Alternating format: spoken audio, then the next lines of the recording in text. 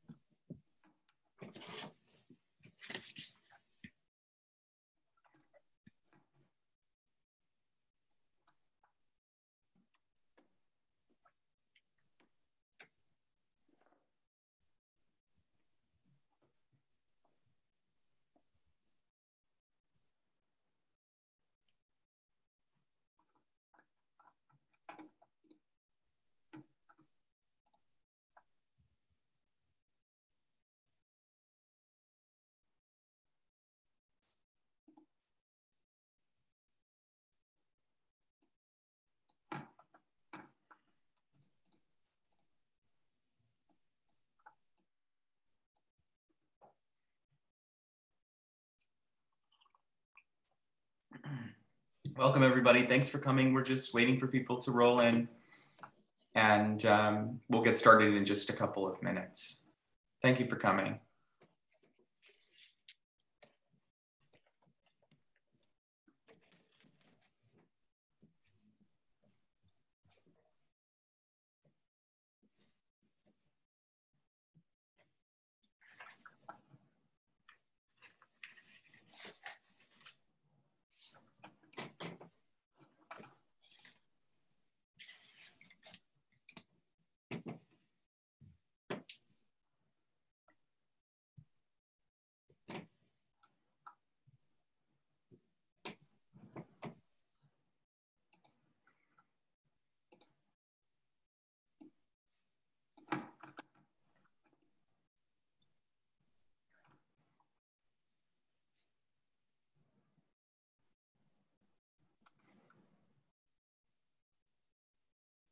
Okay, I think we'll go ahead and get started. So welcome again, everyone. I am Jason Vardakar. I'm a PhD candidate in art history at Stanford University and the curator of special projects at the Hunterdon Art Museum. Today, I'm excited to introduce an artist lecture by Janine Wang, whose work in media, not limited to wood turning, basket weaving, and furniture, attends to the complex and sometimes uneasy relation between human beings and the design objects we encounter. Janine Wang is a Philadelphia-based artist and furniture maker. She holds an architecture degree from Cooper Union and an MFA from the Rhode Island School of Design, RISD. She has exhibited at many schools and galleries, including the Arrowmont School of Arts and Crafts, the Rhode Island School of Design, RISD, the Appalachian Center for Craft, the Peters Valley School of Craft, and the State Museum of Philadelphia. This event is part of a series hosted by the Hunterdon Art Museum in conjunction with the Fall 2020 exhibition, Up Now, which is called From the Ground Up, Peters Valley School of Craft, curated by Elizabeth Essner. For that exhibition, resident artists have made their work in the museum's first floor galleries, October through December, as part of its programming. And this coming Friday, December 11th, Wang will start her residency. I encourage everyone to safely see this excellent exhibition, which is up through January 10th at the museum. I want to take a brief moment to thank our funders. This program was made possible in part by a grant from the New Jersey Council for the Humanities, a state partner of the National Endowment for the Humanities. Additional support for this exhibition was provided by the Wingate Foundation and the Marie and John Zimmerman Fund. Museum programs are made possible in part by funds from the New Jersey State Council on the Arts, a partner agency of the National Endowment for the Arts, the Geraldine R. Dodge Foundation, and other corporations, foundations, and individuals. Thank you. So without further ado, Janine, I invite you to go ahead and start your talk. Okay, can you hear me? Yes, we can hear you great. So hi, and thank you for that introduction.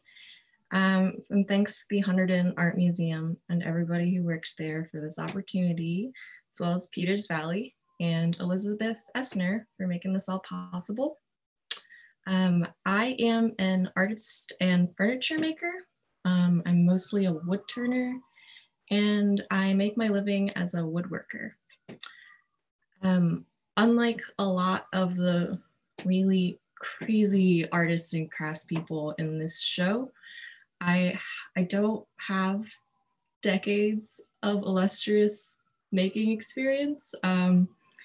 I've been building in earnest for maybe 4 or 5 years, and I mean, I'm excited. I feel like there's a lot to look forward to, and this presentation just kind of goes over where I'm at so far. I'm sorry if you could hear sirens, by the way. I live on a very busy street in Philadelphia. And I was born and raised in New York. So I wanted to start here just to kind of say that I didn't really have the quintessential growing up woodworking, like in my dad's garage experience that a lot of my peers have.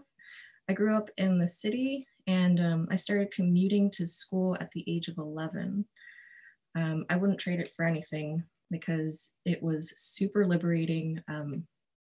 If you commute as a middle or high schooler in the city, that you get this like 3-ride Metro card where every day you get 3 free rides, and that's 1 to school, 1 back home, and then you kind of have 1 to like stop somewhere, anywhere before you go home. So my friends and I would just do very wholesome things like go to the Met or go to the MoMA, or pretty much take care of ourselves throughout all of middle and high school. And this is me at the Met. I'm drawing with a friend. We did this for fun, just kind of because we could. And that was a pretty normal day. So yeah, this is a slide from a presentation I did a couple of years ago, but I find it still rings true. So I'm just gonna go ahead and read it.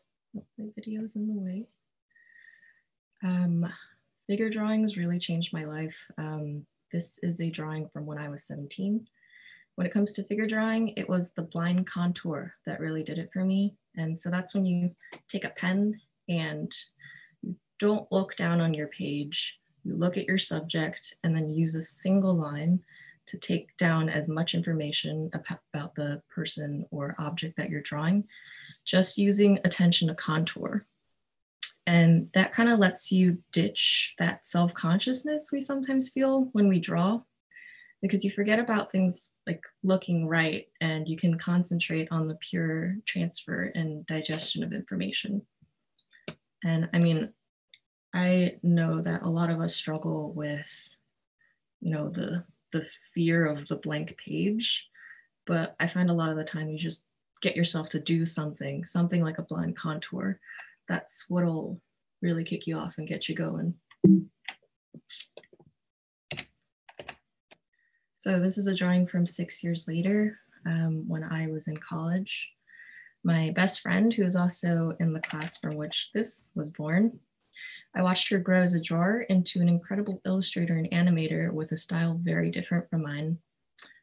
She would grasp the understanding of the internal structure of things, and would just draw bodies and objects with one sure line with like confidence that they were right. I was never really sure of a line until it was actually there. So I wing things, I edit them, I smudge lines around till they're right, or exaggerate the bits and lumps that I like a lot. Feeling the line, that's translated into my tactile appreciation of things, and that's my favorite thing about drawing the organic. It's my favorite thing about people, about bodies, and it's my favorite thing about turning. So this is just one drawing from a series I did where I watched people work for hours and then just tracked them until all of the marks kind of like conglomerated into one thick body that I thought was the most accurate like portrait representation of the essence of that person.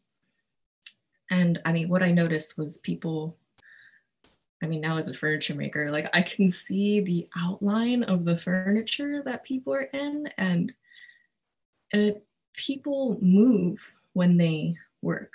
Even when you're sitting still on the computer, we're constantly just shifting and moving because that's what we naturally need. And I frequently find it very frustrating to contort myself to be in that like very right angled lowercase h type of chair shape. So this was one of my first wood turnings. And I don't know, I like felt almost the same way about wood turning that I did about drawing, where you can translate a line into a body, and that line then becomes like a doubly curved surface, which is a very difficult thing to do otherwise. And it's a shape, like doubly curved surfaces are something that the human body really likes because that's what we're made out of. We're not made out of right angles and flat surfaces. We're made out of stuff that's shaped like that. Then I went to architecture school. That was a very unhappy time, but I did learn to draw in a completely different way. I don't know, I just wasn't happy doing it. It felt very unnatural and very rigid. And I guess I wasn't very good at it because I got suspended for a year. And during that year, I went soul searching and took on like 3 different jobs in retail and architecture, and then in furniture making with Takashi Miyakawa, who had a wood shop in Greenpoint. And that was my like first experience of what a wood shop really is.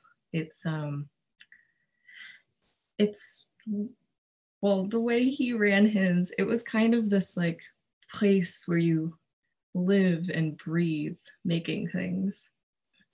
And so like anytime he needed anything, he would just go ahead and make it. Like this was the beginnings of, I think he has like a straight up legit kitchen in there now.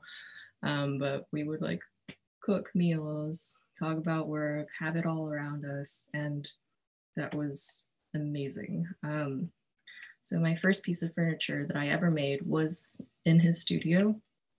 It was stairs for my dog, my old friend, who she was really big. Like she was about broaching 100 pounds at that time and had developed really bad arthritis. And the way to counter arthritis is to like exercise and work more. So we would take her on hikes, but she eventually just couldn't get in the car anymore. So I made this collapsible set of stairs, which were also adjustable for the 2 cars that we had at the time.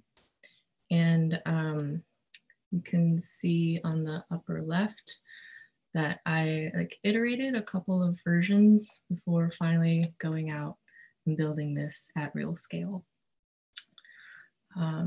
And fun little story, the little paw prints are actually scorched on there with a torch. So you can see in this picture on that second top step, we had a stencil and then just burnt it just right to get those little paw prints in.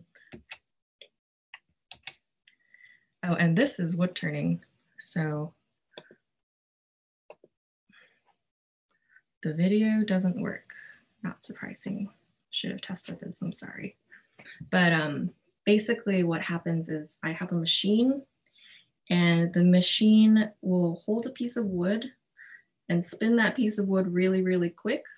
And then I'll hold a tool, a sharp tool, up to the object, and the spinning of the machine basically hits my sharp edge and carves itself. It's really gratifying, and it engages your entire body, and you become part of the tool, and it's a very immediate and exciting experience that I'd never experienced drawing a line like this.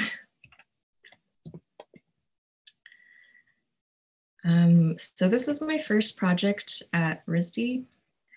I carried through some of the ideas that I developed during that portrait series to this project. And I wanted to make a piece of furniture that would allow for you to be the natural human that you are. And so in this model here, which was a very bad idea, every one of those little lengths of PVC had, it could spin freely. So if you lay it on it, you could like move yourself up and down the whole thing. It was actually very restrictive because your entire body was on there and just sliding around. But I wanted to experiment with the idea of putting two spindles, like two wood-turned things next to each other, so that their the lines, their silhouettes would nest into each other. And I found that what that did was create, you know, not just the doubly curved surface of the spindle, but then a third complex surface in a planar dimension. And what I came up with was this. It was the combination of those two things, but your whole body's not rolling. So all of these spindles nest together and they all spin freely. And so that gives you a surface that you can sit on, that you can like fidget and move around. And my favorite thing about it was that just for a bunch of hard, lumpy things put together like that, it was incredibly comfortable. And I mean, that's just the power of curves and movement at work. Then I sort of got obsessed with this pattern of beads. So I turned this pattern of beads to the exact dimensions of my fingers so that when I grip it, it's insanely comfortable, very satisfying, and you just kind of get the feeling of like, I'd also been thinking about, I guess thanks to like architecture education, about like why, I mean, there's a whole book by Adolf Loos called Crime and Ornament, where he basically rails against ornament as like some evil that humans have come up with. So I was wondering, as I was slowly learning to turn things, totally new to the field and never having like even known this was a process before, why people use this method to make like just decoration. A lot of the turning that you see in like everyday life, it's like stair spindles or like chair backs, or maybe like I don't know, like molding. But I wanted to do more than just that, more than just, let spindle turning be ornamental, and was thinking about a way to activate it. So this table was made with that in mind. I took that pattern and then just stuck it under the aprons of my table so that the table would be really pleasant to grab and move around and invite you to go ahead and like take it with you or get it to do whatever you needed, instead of, mildly unpleasant, which sharp edges would have been. And so it's actually, the dimensions of it are not really table height. They're kind of a little ambivalent. Like it's in between like table and bench, and just I wanted to ask the user to do what they wanted with it rather than be like very restrictive and didactic. And yeah, I just thought, hey, the table should come second, and I made the table into a frame for that ornament. I also made a whole bunch of one-legged stools, which I got obsessed with for a while. A one-legged stool it's a stool that has a seat plate, but then only one leg. And the idea of that is that stool, it needs you. And so instead of like contorting yourself into an object that we're all familiar with, what ended up happening was I made these stools and people just like didn't know what to do with them. And they made all these crazy combinations and different uses that I thought were so beautiful. Oh, I didn't explain what a one-legged stool is. Okay, it's just one leg and it requires you to sit on it and use your own two legs to be the other two legs. So it kind of, it makes sitting a collaborative effort between you and your chair. And it engages your sense of proprioception, which is your ability to like, close your eyes, touch your nose, and know where your body is in space at all times. And so I had a guy who's like a woodworker and a yogi once sit in one of my chairs, one-legged stools, and he said that it helped him like center himself. And that's so true. You can just feel where like the center of gravity really is, like that string inside your body that is your axis. This is the concrete comforter. It was inspired by the idea of like the comforter in the landscape of the bed being the perfect piece of furniture, because you can pretty much just like take the whole thing and toss it in a corner, and then it becomes like a chair that you can lean back up against, or you can like take it and smoosh it into your lap and it becomes a laptop table. I wanted to bring the comforter out of the land of the bed into the land of furniture. And I made this piece where if you operate it, it can kind of become whatever you need it to be. These are, well, this is the Snug Stones. It was inspired by my experience as a high schooler of like roaming free through Central Park, not having had that much experience with nature before.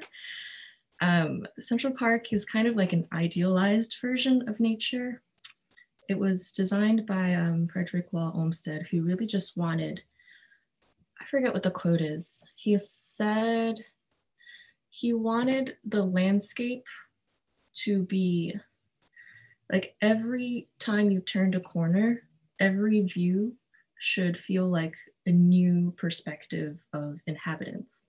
So if you see a lot of like paintings of Central Park from back in the day, it would literally be like picture paintings of the landscape.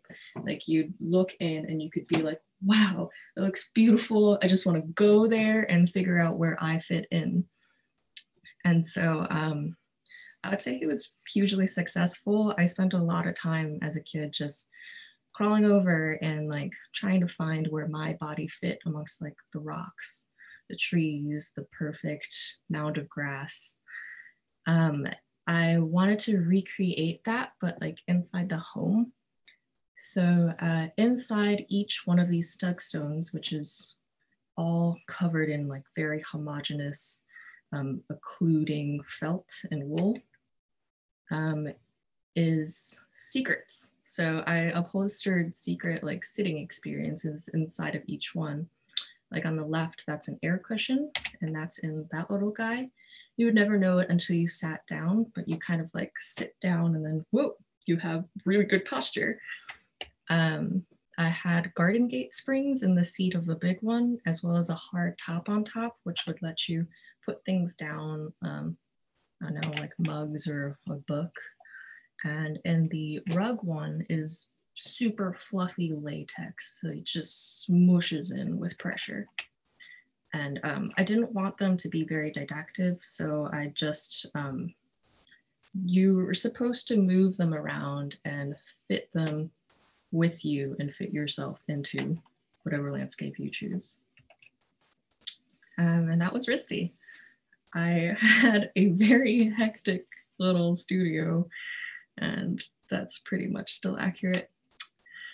After school, I went and did the Wingate International Turning Exchange at the Center for Art and Wood here in Philly.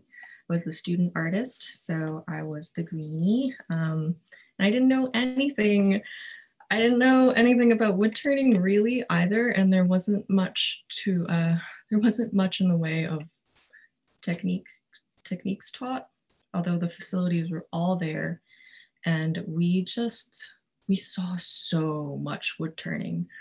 I don't think I'll ever see just thousands and thousands and thousands of pieces. We would go on field trips to galleries, collectors' homes, talk with the people about them, to artist studios, and it was amazing.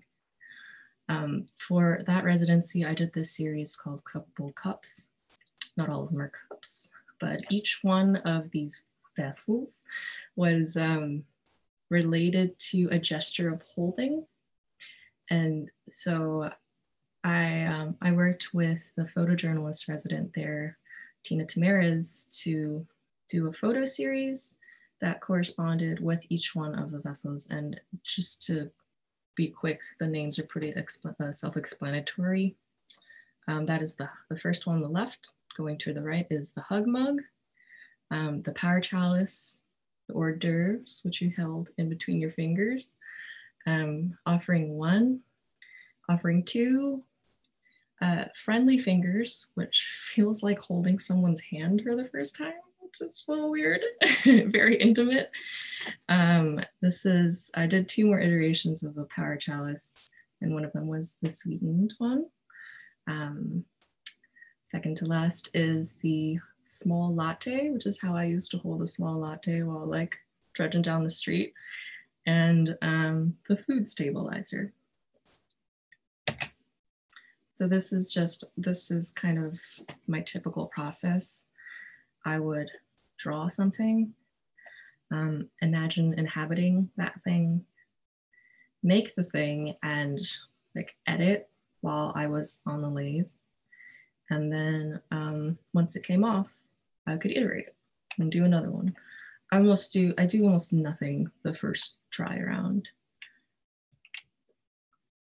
This was a project I did with the Schuylkill Center for Environmental Education here in Philly. This was a project to spread awareness about the emerald ash borer, which is an invasive species in North America, came from Asia. It is going to make, you might have heard of ash trees because they're a really common domestic tree in America. They're all going to be extinct because of this little beetle. They came to the States, I think, in 2007 and have been unstoppable, slowly spreading state across state, beginning in Michigan, and they're here in Philly and Pennsylvania. So the only thing we can really do to stop them is slow them. And the only way to slow them is to just kill any ash trees as soon as you notice that they're infected. So this tree just came down the day before I went to collect wood. the arborist there, Steve, went to collect pieces with me and helped me get them cut and put in my car. And he showed me all the ways that a tree really manifests its pain and sickness and suffering. One of those ways is, for example, in the upper right, it'll open up fissures where it just can't keep its skin closed anymore. And an unhealthy tree it doesn't have the energy to go and close those fissures back up. And so that's how you know it's just doomed, because it's just going to stay open, and rot comes riding on in and weakens the entire tree. As soon as the rot penetrates into the trunk, that tree is going to rot and die. So this is just a branch, and you can kind of see inside of it, if you look really close over here, there are little, like very distinctive bug trails that are distinctive to the emerald ash borer. I made these pieces called Holding On in the Aftermath. I think one of the really poignant things about wood and trees is that trees don't just die and disappear. They get to live on as wood. And so if there's nothing that we can do, I mean, I'm no scientist, if there's nothing we can do to save the trees until, you know, the trees are waiting for a vaccine, sounds very familiar, then what we can do is to bring them into our homes as wood and acknowledge their lives and what we've lost by losing them. So every one of these wall hung cabinets uses a piece of this guy up here, and highlights a part of that tree where it was showing its sickness. So for example, fissure, very direct. I wanted to just highlight the injury and then bring some sort of human affordance in so that we could just hold right onto it and create a connection between species. Callus and wound. A callus wood, well, wound wood is what forms when a tree has to drop its branch because it decides it's not worth trying to fight that infection anymore and just gonna cut it off right there. And callus wood forms over it. This was a nightstand that I made with my partner, who is also a woodworker. It was a reaction to a very bad nightstand that I had. It was this like flat pack gray box that my little brother didn't even want, and my mom shipped it to me. And it was supposed to be a nightstand, but in a nightstand, you put things that are just so personal to you. And it's like right by where you sleep when you're most vulnerable. It just felt gross to use that thing. I was living in like a warehouse at the time where people had slowly, one by one, built up all of these their own like DIY living spaces, and just to have something so cold like that was just disturbing. So Brian is a steam bender, and he steam bent one of my turnings, which was split in half, and we created a nightstand that was everything you don't want anyone to see. I also worked with this like super badass lady woodturner. You can see her in the blue jackets on the bottom two corners. She has a wood turning studio not too far from me right now, where she's like a proper turner, so I actually finally learned how to do wood turning with her while working with her. The highlight of that job though was teaching a class entirely made up of teenage girls. They were part of the Police Athletic League here in Philadelphia, which is like an after-school program to help keep like kids from the local neighborhood occupied with something to do instead of sitting alone at home. And a lot of these girls just, I mean, They were so awesome. They learned so fast. They walked in with no building experience whatsoever, and that was crazy to me. Like we asked them, like, who here has held a hammer before? And literally one girl raised her hand. She was also the only girl who had ever used a power drill before. And so at the beginning, they were all really hesitant. They walked in kind of just being like, oh my God, we're gonna do what? And like we turn on the machine and just see them back away. But by the end of, it was like a 10-week program, these girls were just like walking in and then like tying up their hair and being like, what are we gonna do today? You know what? I want to paint. And so it was just amazing to see like the difference in confidence that they all had. This is the first time I ever went to Peters Valley. I went for a basket making workshop with Pamela Wilson, and that's actually my mom, who I know is listening. Hi, Mom. That was wonderful. We made a few baskets over a weekend, and at the end of everything, I asked Pamela if like it would be okay if I went around and asked my classmates for all of their leftover weaving materials, and then just I took that home. I was so excited about it, and I wove a whole bunch of baskets on my own, probably for like a couple years. The really wonderful thing about basket making is that it's, I mean, I guess those are like the two worlds that I'm really familiar with right now. Compared to wood turning, where you need like machines and a lathe and a lot of tools, and it's just like hundreds, thousands of dollars worth of investment and like a space. With basket making, all you need is just the materials. You need like natural materials. You can even forge them yourself, and like a bowl of water and your fingers. And so a while after that course, after I'd been practicing and making small things for a while, I went to a week-long residency at Arrowmont School of Craft called the Spring Pentaculum, where they invite all artists from all fields that they cover to the school for a week to come work.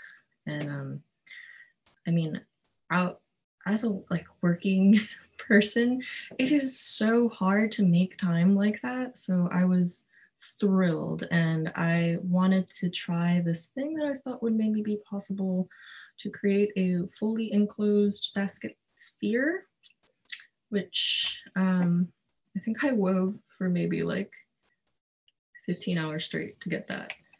And then I filled it with light.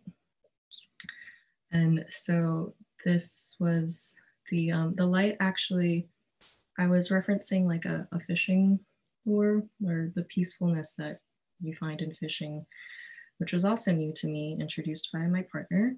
And you can slip that cord through that wooden tube. It's a wooden tube, not just a solid stem, so that you can raise and lower your light, and it just hangs freely, really gently.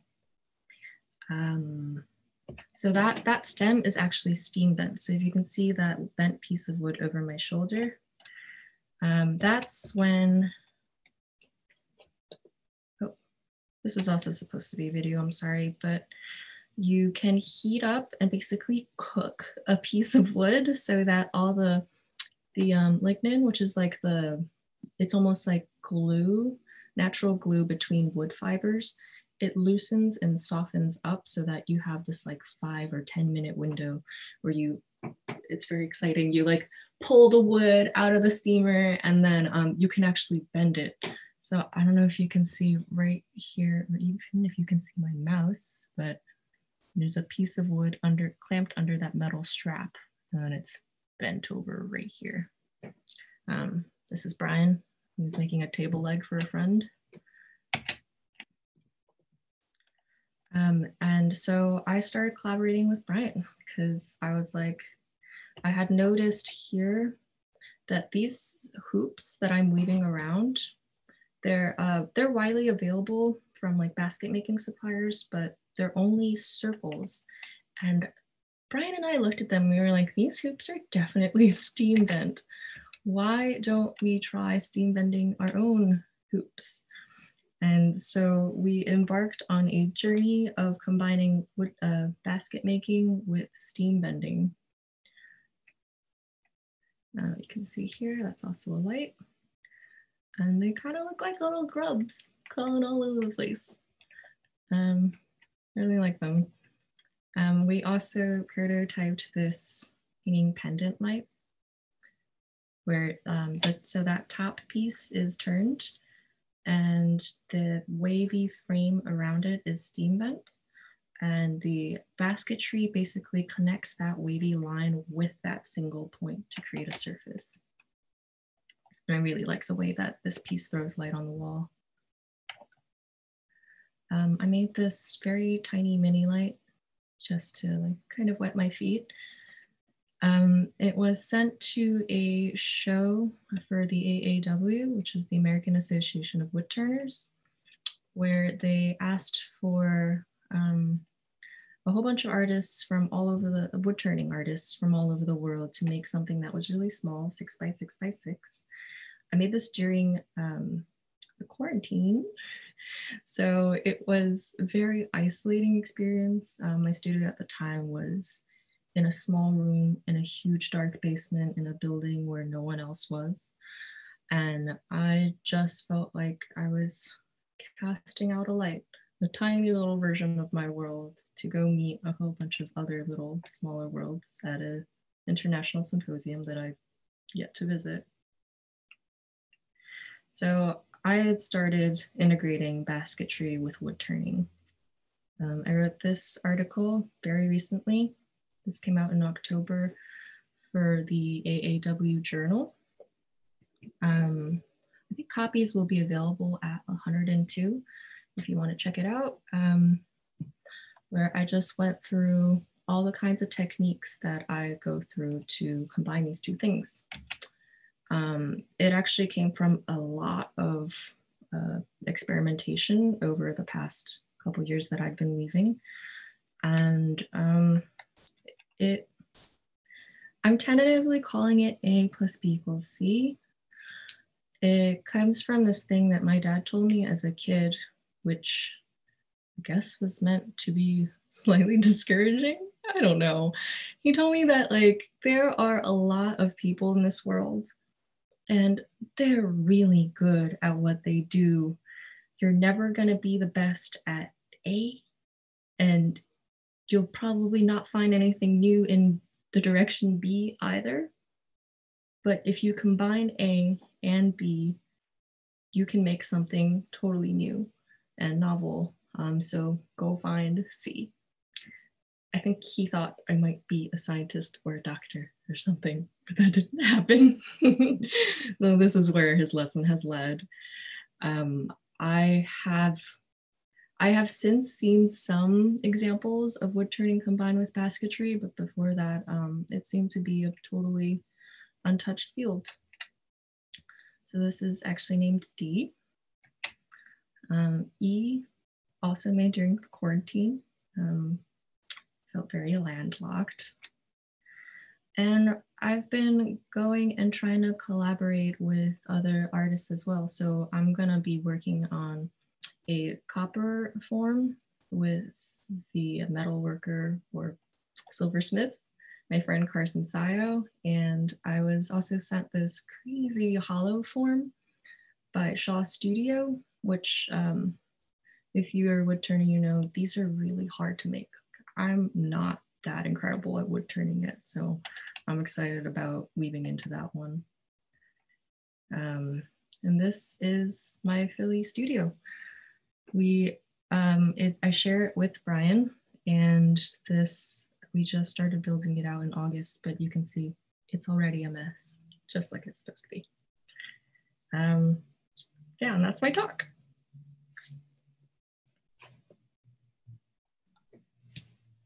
Okay, thank you so much, Janine, for that tour of your work and life and your various explorations in wood have much to contribute, I think, to the Peters Valley exhibition and to larger conversations about the medium of wood turning and the expansive way that you engage with these materials in a synthesis, as your father taught you so beautifully, that there's a synthesis possible, or maybe A plus B is one way of saying a way of growing by innovating in the various ways that are possible, such as in a wood shop. So now I wanted to open up this conversation to the audience, and we're in a special webinar mode, which means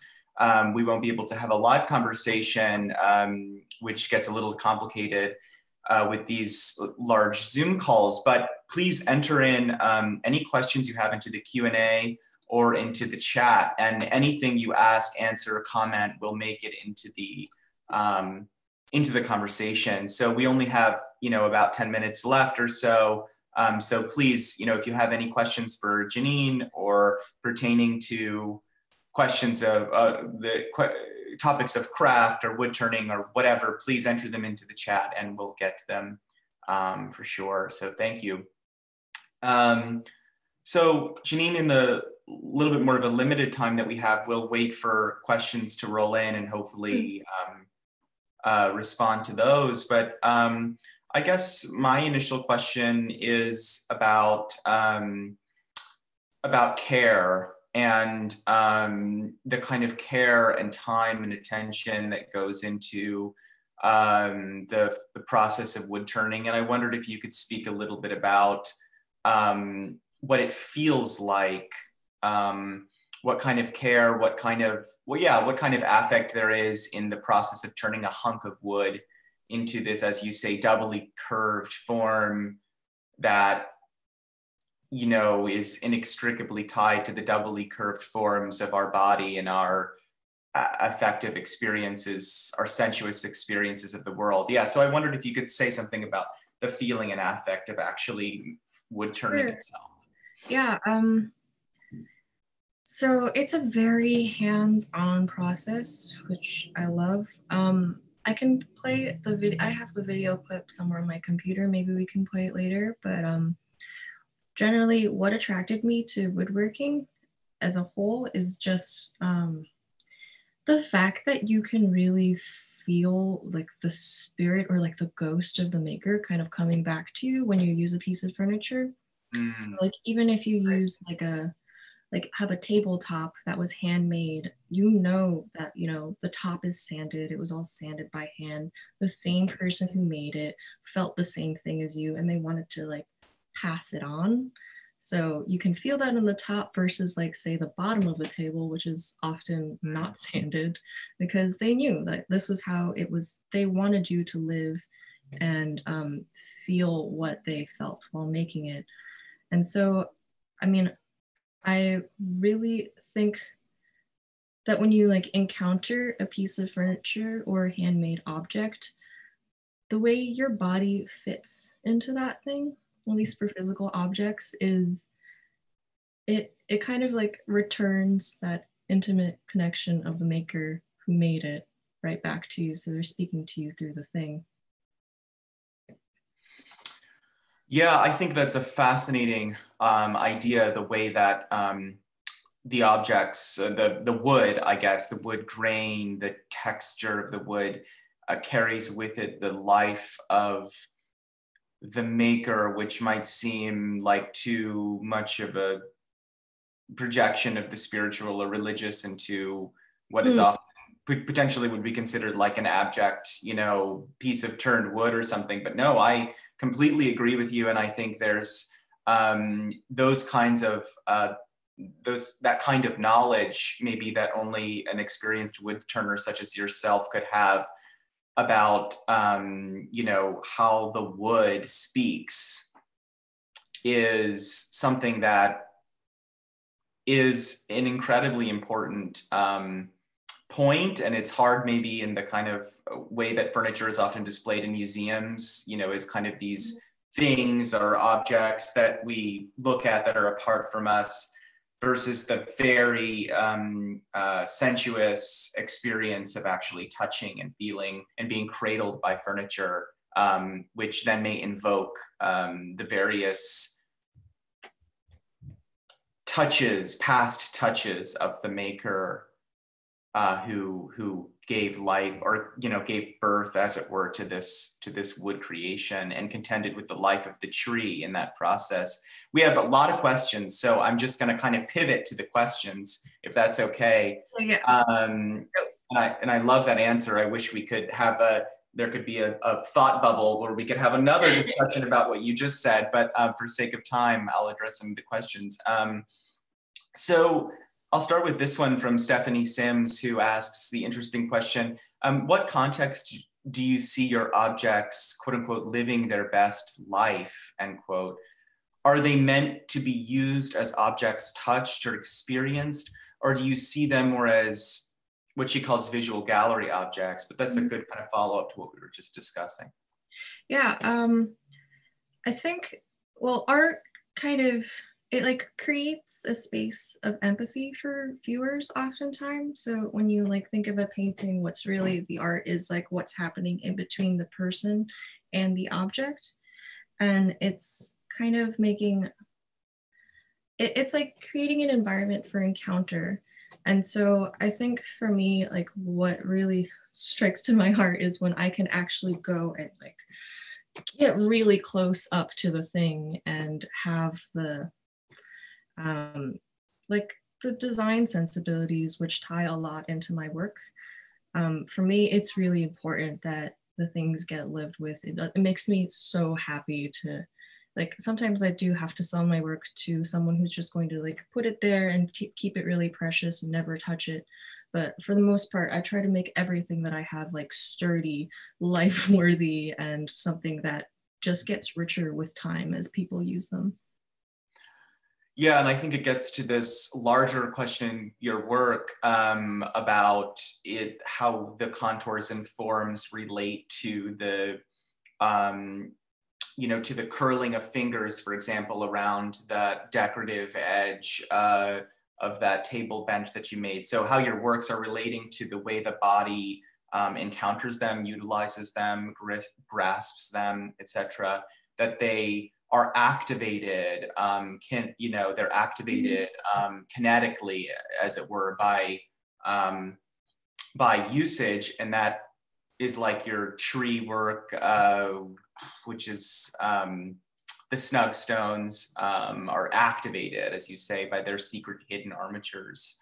So so do you think, speaking of the snug stones, we have a question from Sally Chen, who asks, do you think you'll combine your more soft sculptures with wood turning in the future?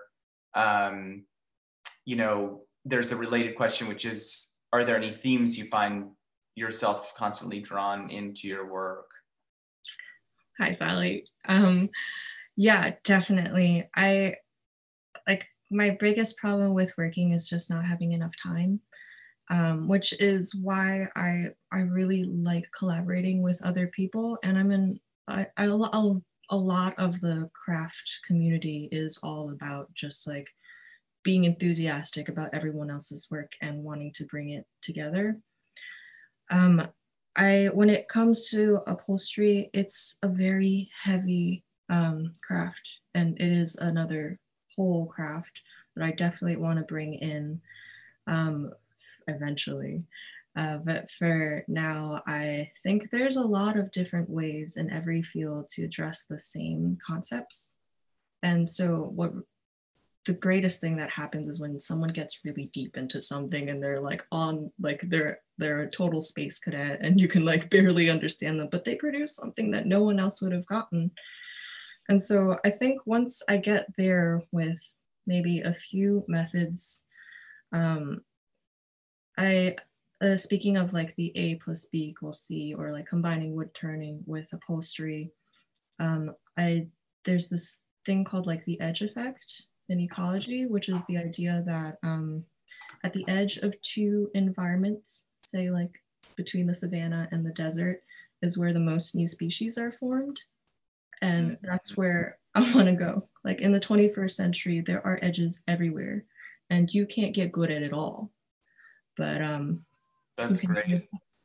Yeah, so that also goes to the, like you just said, the A plus B plus C equals C idea. So I think I love that you bring up like ecology.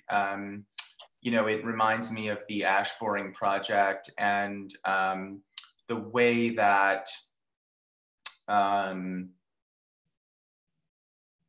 maybe the intimate relation of the woodturner to her craft allows for the convenience, for the encounter between the former life of the tree and the new turned life of the tree, as it were. The which, you know, that project about the woodland ash borer, you're saving those fragments of tree that have turned into wood, and you're asking us to continually encounter them and to remember their life. And it reminds me of something I learned about in graduate school, which is this idea of deep ecology. I don't know if you've read or if some of our listeners have read about, I think there's a book called Do Trees Have Standing, which is about a court case that the Sierra Club brought in, I think it was in the 70s or anyways, perhaps before that. Not super familiar with it, but what you say reminds me of this court case that I know not so much about, but that is, I think, an interesting way into this question that your work brings up, which is, do trees have standing legally? That is, like, do they belong to our community? Are they citizens? Do they have rights? Should they be protected? So thinking expansively about what we mean by community. I think a lot of it is tied with the kind of empathy you can develop with anything, really, which is why people fight for like animals' rights. And I read this book while I was making that project called The Secret Life of Trees, Hidden Life of Trees. I think they're two different books, but they talked about things like how trees react to getting hurt, how they also have energy that they can either choose to like grow into their canopy or down into their roots, how there's like a whole, also another secondary ecosystem of fungi, which connects trees to each other so that they can actually communicate. I think it was something at like, it was like an inch every second, or a quarter of an inch every second was how fast the signal would go. But the more you learn about things like that, the more I would definitely say if everyone read that book, we would probably assume trees should have rights. Yeah, and you know, this is as somebody who studies the 19th century, you know, I'm very interested in a kind of turn that was taken, sorry, no pun intended, but a turn that was taken in the early 19th century, you know, towards the kind of instrumentalization of the forest and the destruction of so many old growth trees. So I think one of the things that your work asks us to consider, the woodland ash borer work among others, is about what is a more expansive definition of being? What is a more expansive definition of a being? You know, a tree as a being. You know, mushrooms as beings. You know, rather than just these kind of instruments that we chop down and make furniture out of. And speaking of being and and the ways that we understand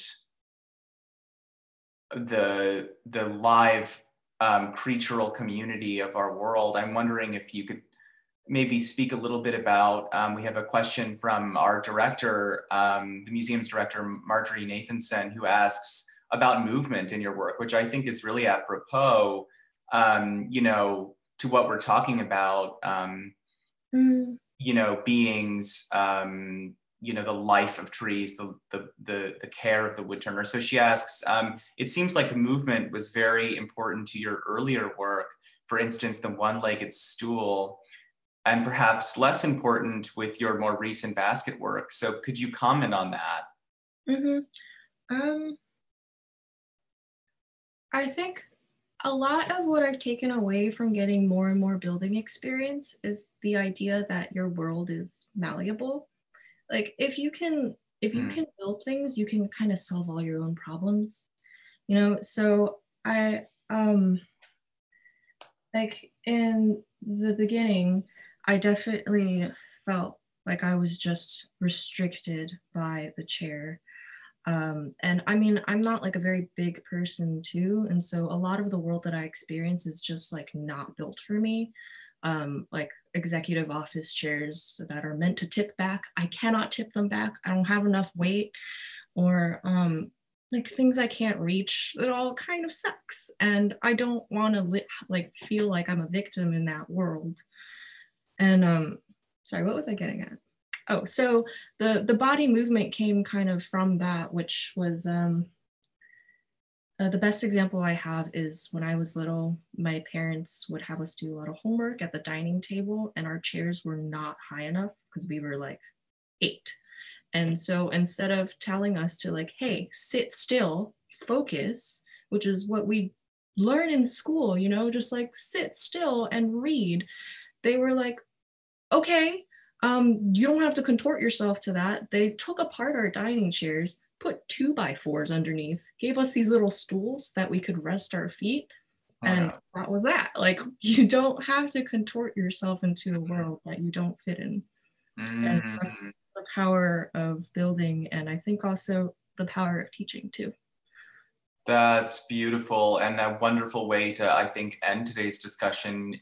Basically, in the words or the wonderful advice of your father, you know, that A plus B equals C, that in the uniqueness of your being, you can transform yourself and transform the world around you, i.e. vis-a-vis the 2x4s, to embrace the world in a way that makes something new and beautiful and brings us all together, like you taught those young women in Philadelphia how to make a world and encounter a new world through this process of making art with wood. So thank you for all the various introductions to transformation and to care and to the radical possibilities of furniture and wood working that you've given us today. And thanks to our audience, and we'll see you hopefully for the next event. Thank you. Happy Sunday. Thanks, everyone. Bye. Thanks, Janine.